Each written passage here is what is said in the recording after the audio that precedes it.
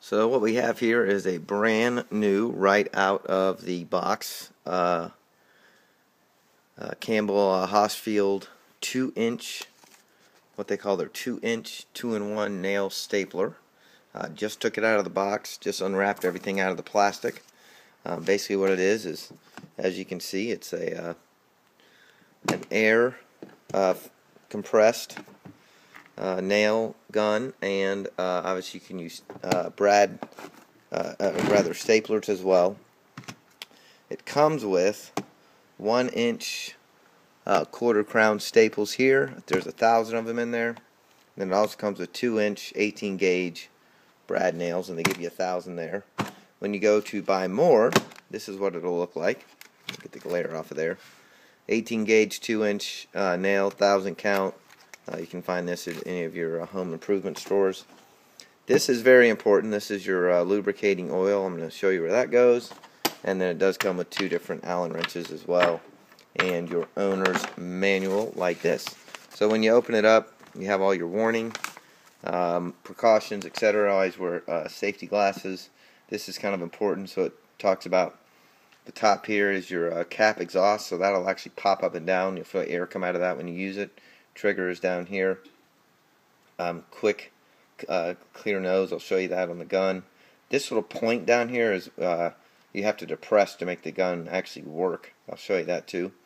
The warning label, I think that's pretty funny they label that. Your latch button, that's how you open it up to put your nails or your staples in. The magazine is on the bottom, and your discharge area is at the bottom as well. So basically, looking at the gun now, here's your exhaust on the top. That's your little exhaust right there. That's where the air will kind of pop out. Here's your warning labels. This is back here, what they call the latch button. You pull that open, and you can see this slides open. So that's where you're going to load your staples or your nails. This right here, this is what they call the work contact. It's this little kind of point right here, and this will actually push down. And then this is where your nails, let's see if I can get the light better.